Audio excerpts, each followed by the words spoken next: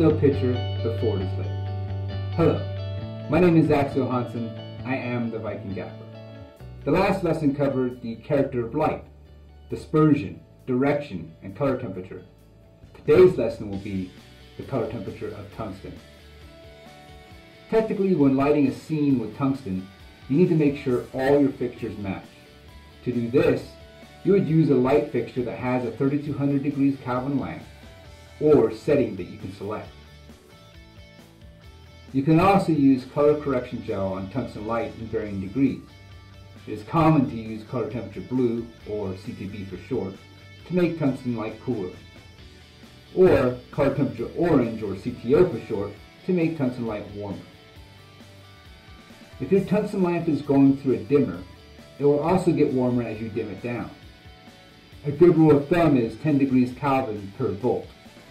As an example, if you dim your light from 120 volts down to 100 volts, you will change the color temp of the light from 3200K down to 3000K. It is important to note that while color correction gel or dimming will give the tungsten fixture a correct or desired color temp, it takes away from the output of the light, making it less bright. Aesthetically, you can create varying color temperatures of the tungsten light to emulate different light sources in your scene or to create the desired mood.